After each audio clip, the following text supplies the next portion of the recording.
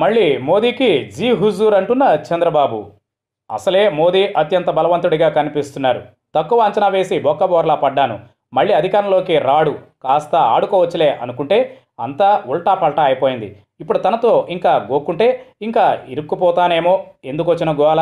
ఈ మమతలు, ఈ ఫరూక్ అబ్దుల్లాలు, ఈ రాహుల్ గాంధీ, ఈ కుమారస్వామిలతో ఊరు కాలేది లేదు, పీరు లేచేది లేదు. పాపం కేసీఆర్ కూడా నాలాగే ఆలోచించి నాలాగే చక్రాలు తిప్పాలని అనుకుని తను బోల్తా కొట్టాడు. అసలే ఈ జగన్ మొండి, నేనెక్కడ దొరుకుతాను అని 100 భూతద్దాలు పట్టుకుని పాత కాగితాలన్నీ జల్లెడ పడుతున్నాడు. ఇక మోదీతోనూ కయ్యం పెట్టుకుంటే బతుకు బంగాళాఖాతం చేస్తారేమో. బహుశా చంద్రబాబు ఇలాగే ఆలోచిస్తూ ఉంటాడా? మళ్ళీ మోదీ ఎదుట నిలబడి కాస్త మర్యాదగా ముందుకు వంగి వినయంగా జీ హుజూర్ అనబోతున్నాడా? ఎన్నికలకు ముందు నరేంద్ర మోదీని చంద్రబాబు తిట్టనంతగా ఎవరూ తిట్టలేదు. వ్యక్తిగత విమర్శల దాకా వెళ్ళాడు. నాన్ బీజేపీ పక్షాల మధ్య సంధానకర్తగా పనిచేశాడు. ఆర్థిక సహాయాలు చేశారు. పలు రాష్ట్రాల్లో యాంటీ మోదీ ప్రచారం చేశారు.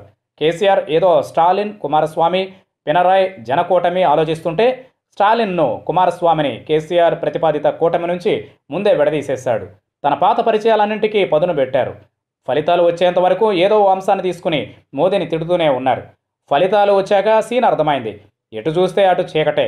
మరి 40 ఏళ్ల కెరీర్ కదా, ఇంకో రకంగా పావులు కదిలాయి. కొందరు తన ఎంపీలు బీజేపీలో చేరిపోయారు. ఇంకొందరు నాయకులు చేరిపోతారు. పర్వాలేదు, మళ్ళీ 5 ఏళ్ల తర్వాత చూసుకుందాం. నిజానికి చంద్రబాబు ఒరిజినల్ స్టైల్ లేదా ఎన్నికలకు ముందున్న ధోరణిని బట్టి ఇప్పుడు ఎలా ఉండాలి? యాంటీ మోదీ పక్షాలను ఏకం చేయాలి. బీజేపీ బిల్లులను ప్రతిఘటించాలి. ఢిల్లీలో గత్తర లేపాలి. కానీ ఏం జరుగుతోంది? టీడీపీ సభ్యులు బీజేపీ బిల్లులకు బేషరతుగా మద్దతు ఇస్తున్నారు.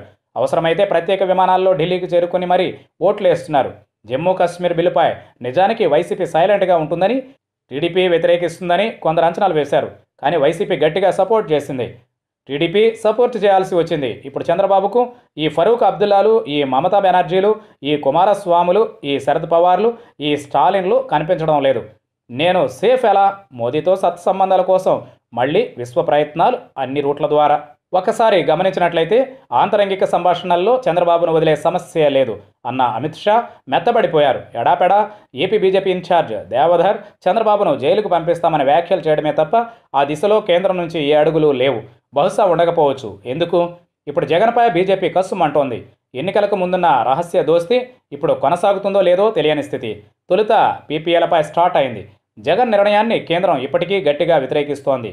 సేమ్ అమరావతి విషయంలో ప్రపంచ బ్యాంక్, ఏఐబి వెనక్కి తగ్గడంపైన కేంద్రం ప్రతికూలంగానే స్పందించింది.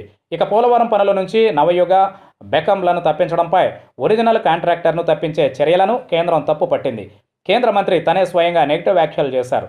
కన్నా లక్ష్మీనారాయణ, పురంధేశ్వరి తదితరులు చంద్రబాబు కన్నా జగనే ప్రమాదకారి అన్న తరహాలో విమర్శలు చేస్తున్నారు జోరుగా.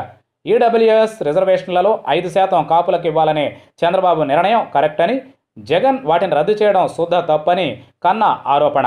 సో జగన్తో బీజేపీకి బాగోలేదు. అదే సమయంలో చంద్రబాబుతో పాత వైరం అంత వేడిగానూ లేదు. ఇప్పుడు ఒక్క ముక్కలో చెప్పాలంటే జగన్, చంద్రబాబు ఇద్దరూ బీజేపీకి దూరమే. కాకపోతే జగన్ కాస్త ఎక్కువ దూరం. ఒక దశలో పలువురు కేంద్ర మంత్రులు అమిత్ షాను కలిసి జగన్ నిర్ణయాలపై ఫిర్యాదు చేశారని వార్తలొచ్చాయి.